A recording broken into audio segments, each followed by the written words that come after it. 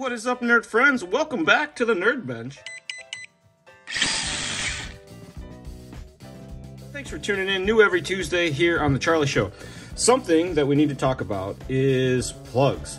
They're, I'd say, a couple times a week, at least, I get an email or a call from someone who has a battery pack that has bullet plugs on them. And we're all familiar with this type of pack in the racing world. They went to these style packs. They have plugs on both sides, so sometimes these are in different orientations for different brands. Sometimes you put the pack in the wrong way. Next thing you know, you're plugging a speed control in backwards, and that is never a good time. Even if your speed control has reverse voltage protection, it'll still cause problems for the power capacitors and the rest of that stuff. So you want to try to avoid that. And the other thing that I really am not a fan of is that if you were to wear these bullets out from using this pack for many years or many months, whatever the case may be, you're going to be constantly plugging this in and out of the battery pack, and that is going to wear out this bullet plug. I mean, this hasn't been plugged in and out that much, and it's already got, you know, some signs of wear just from being in and out of there a handful of times that I've used this.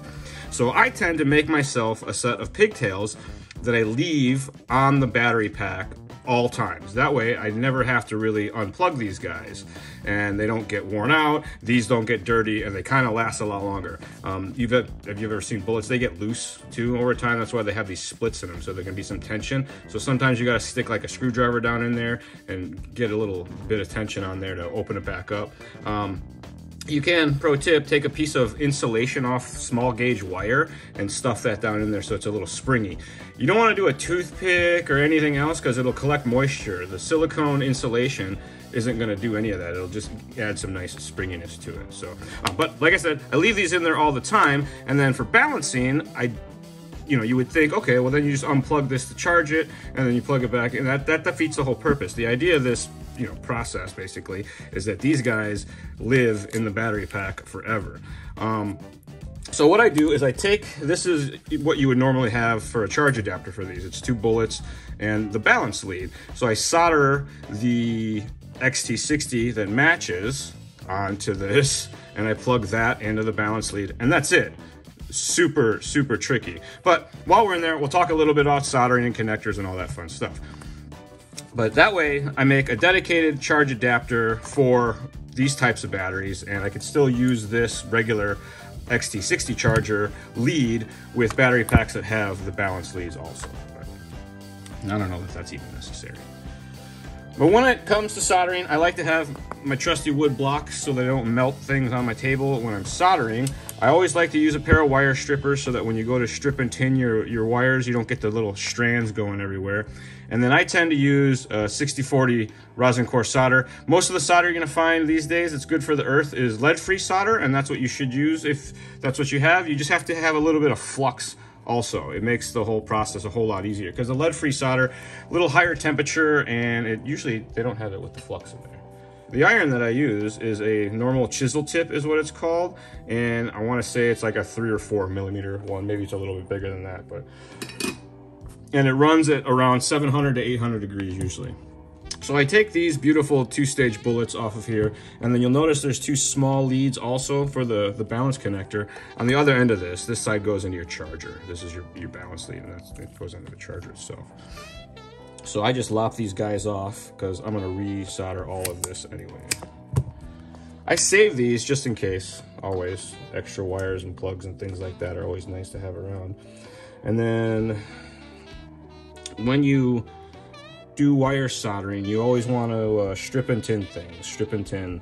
If you don't tin the wires ahead of time, it's real easy for the strands and whatnot to not go where they need to. You can get a lot of cold solder joints that way. So a little bit of tinning on the wires goes a long way for your soldering job to be a whole lot easier. So after I strip them, I always try to take the strands of wire and then twist these as tight as I can, because you really don't want solder in your connections. Solder is actually a bad conductor, so the least amount of solder that you can use but still have enough on the wire is usually better, because that way you're not infesting your wire with solder that is a very poor conductor.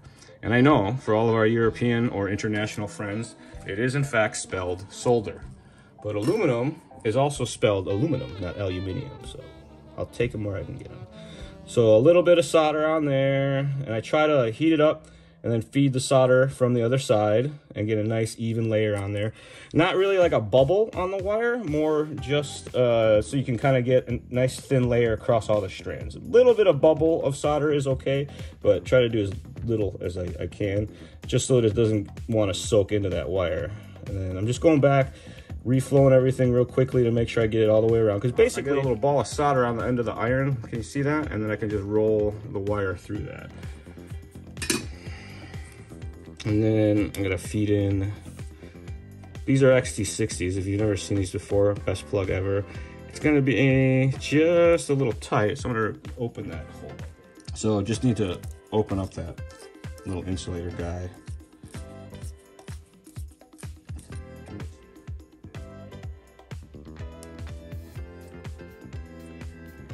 So these same basic soldering techniques pretty much apply to a lot of things. I do get a lot of emails and comments from folks about problems with soldering and this, that, and the other thing. And I always try to do as many soldering videos as I can, because I think the more of them that get out there, the better. And if you've watched these before, they're always much the same. And this is the way that I've been soldering for years. So I feel like it works okay. And I fix a lot of stuff for people. But these guys are marked positive and negative. Make sure you check that. And AMAS is the brand. These things are great. I've been using AMAS plugs for a long time. I recommend them highly for everything.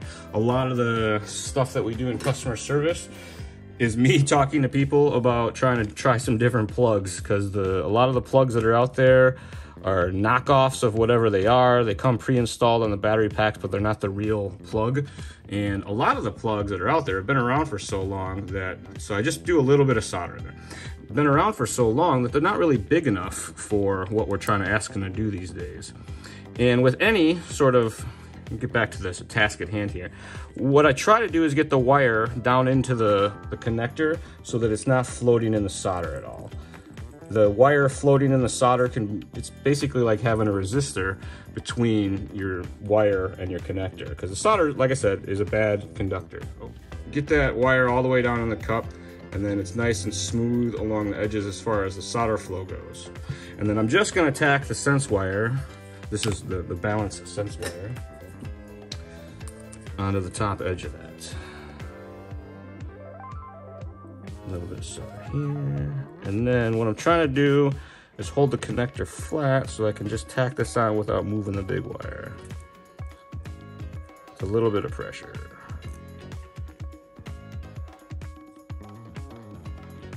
That should be solid.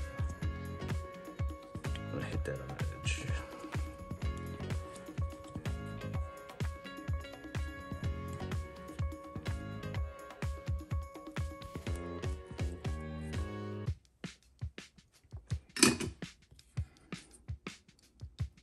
All right, so I'll get you a look at that. It's not perfect, but that's a solid connection. It's all the way down in there. So same thing on the other side. This side's a little bit, or the second set, and whether it's the positive or the negative, is usually easier because you get to hold this whole contraption with the other side of the wire now. So just a little bit of solder going in there first. And then I want to double check these, make sure that they got tinned correctly. And this one looks like it got left out just a little bit there. So I'm gonna add a little bit more.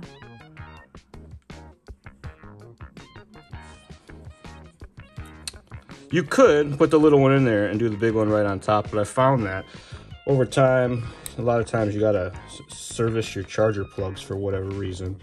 They get a lot of use. So try to make them easy to get to. And again, same thing, we're just gonna try to make sure that we get the, get the wire laid down in there. Downward pressure with the iron, you can feel the wire sink in, give it a little push forward that time. And that gets it all the way in there. Take a look. Pretty good. And then tack this guy. I think I'm gonna try to go on the side this time. It'll be a little easier. A little bit of solder. And bam. It's easier to solder the sensing wires or the balance wires onto the metal itself instead of the wire, because that way you're less likely to reflow the solder that you just laid down. That guy looks pretty good. slide this up carefully, snap it into place. All right. And there you have it. So now, this guy gets plugged into the charger. This guy goes into the balance lead, and then I just use my main connector. And then over time, you know, if you have batteries for a while, you'll actually wear the plugs out. If you look inside there, they get real black and gross. So you can clean them, and then this way, it allows you a real simple way, even safer, to replace your plugs, because you can unplug this from the battery pack, put a fresh plug on there, and away you go. So that is a little bit of soldering basics and a trick way to help yourself never plug things in backwards, save on some wear and tear on your battery plugs, and make a very easy to use charge adapter to make this whole system work together. I hope you enjoyed. If you do have any questions, comments, or concerns, please shoot us an email, northamerica@hobbywing.com. Don't forget, The Charlie Show is new every Tuesday right here on the Hobbywing official YouTube channel. Thanks for tuning in. We'll see you next time.